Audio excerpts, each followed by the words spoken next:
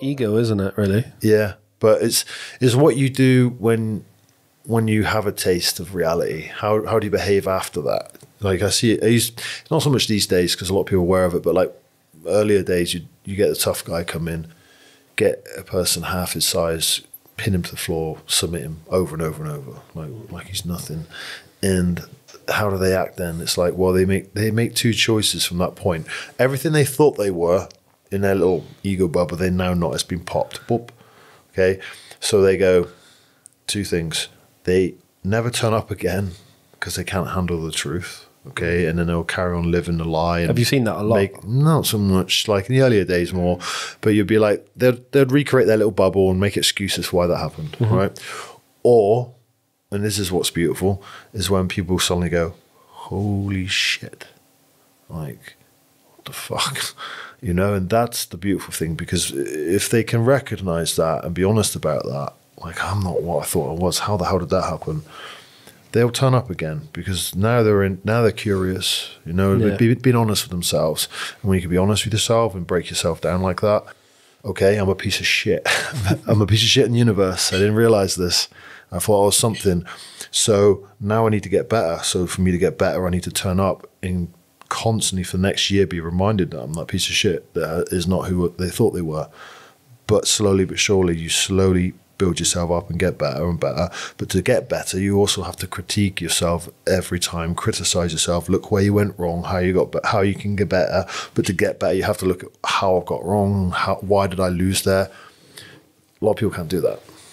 A lot of people can't critique themselves or look inwards on themselves. They'll make excuses, blame this, make excuses, but they don't look at it in themselves. People are always trying to find answers outside themselves. Most answers are inside yourself. Yeah. You taught that in school, right? And everything else, like you learn ABC, you go to learn maths and all that. Well, when do people get taught how to think for themselves and look within themselves for answers? You see it all the time, gym hoppers and stuff like that. Yeah. Oh, I must get better because they're doing that, or the answers are inside yourself. Yeah, it's discipline as well, isn't it? Most of the time, discipline. Man, yeah. So it's a great tool. Jiu-jitsu, grappling, martial arts is a great tool for character building. Making you a better person. Yeah, well, and for doing it after years and years, it starts to rewire the way you think about a lot of things.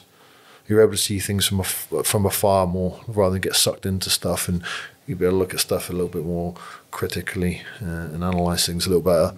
What do you think that's directly from? I think so. It just gives you the tools to be aware of it. Some people never get that. That's what bends my head the most. It's like, say, somebody's trained martial arts for 10 years and ultimately they're still an arsehole. That bends my head. Yeah. Because you've never actually, because we all have issues, especially guys. Guys have issues. We're all insecure in some way, or, you know, semi-narcissistic or something. But it's like, and why did you start martial arts? I'll tell you why I started martial arts. And everyone always goes, well, for a hobby or fitness. I've done it because I want to be the hardest guy in the room. That's why I want to do it, you know.